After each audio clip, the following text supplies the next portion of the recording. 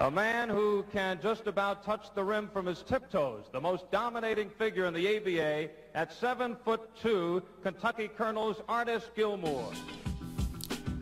Artis Gilmore, one of the biggest stars of the ABA that the NBA gained after the merger, literally and figuratively. An underrated legend that was a menace at the center position while being humble and quiet. The 70s and early 80s great who opposed his will on the opposing team on both offense and defense.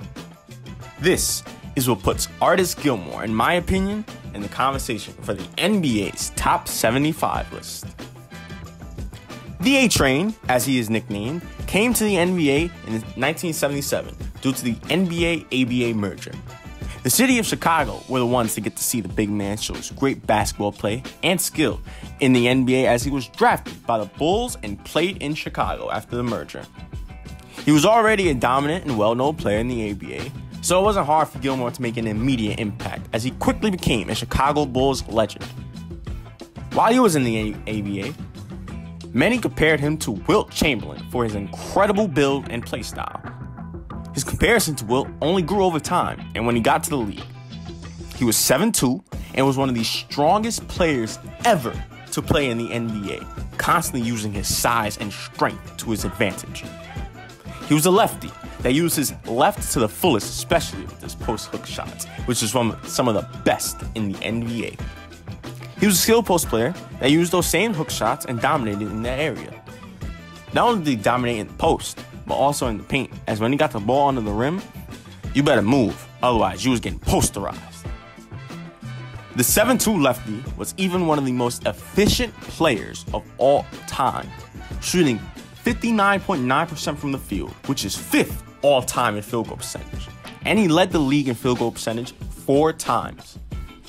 Artis was also a problem on the glass, grabbing a ton of offensive rebounds for putback layups and aggressive dunks, as well as snagging every defensive rebound, gaining double-digit rebounds for the majority of his career. Since I mentioned it, Gilmore was a beast on the defensive end, swatting everything that came his way. He is currently 25th all-time in blocks, proving that he was an elite shot blocker. Gilmore even had some good years after leaving the Bulls in 1982, as he was a member of the San Antonio Spurs, being the second best player behind George Iceman Gervin. The Gentle Giant, as George Gervin called him, was able to play some winning basketball for the first time in his NBA career. As his first year with them, they went to the Western Conference Finals, and he was a big contributor to that run, averaging 18, 12, and 2 blocks in the regular season, then upping his blocks to 3 in the postseason. In the span of 1976 to 1986, Artis averaged 19 points, 11 rebounds, 2 blocks, and made the All-Star team 6 times. But the reason why Gilmore might not be seen as a top 75 player in NBA history is that his true prime was in the ABA. And once he got to the NBA, when he was the best player on the Bulls, they were not that good. And I understand both arguments. So much that even I and my co-creator of this channel, Ja, debated about whether Artis should even be on the Snub 25. We debated so much that he was taken off the list, then added back, making this list more than just 25 players. In the end, we decided to put him back due to what he did in the NBA despite being a dominant player in the ABA for years. He still put up great numbers in the NBA and was an elite player for almost a decade. He battled with the best of the best in the league as well, going head-to-head with guys like MVP and Finals MVP Bill Walton of the Portland Trailblazers, and, of course, the legendary Kareem Abdul-Jabbar. Even held his own in both those battles as well.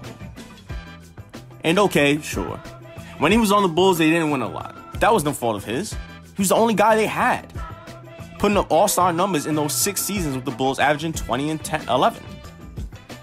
He was one of the first legends of the Bulls and the best center to ever play for them. In that regard, he deserved to be on the list. All in all, Artis Gilmore should be recognized and respected more. He is the greatest Bulls center in the franchise's history. He had an amazing build and incredible strength that mirrored Wilt Chamberlain. He was the double-double machine that was a problem down low on offense. And he was efficient with his scoring, as well as an elite shot blocker, putting him all-time best in NBA history for both categories. As I said earlier, Artis Gilmore is deserving to be on our Snub 25 list. But after hearing all that, is he deserving to be on the NBA's top 75 list?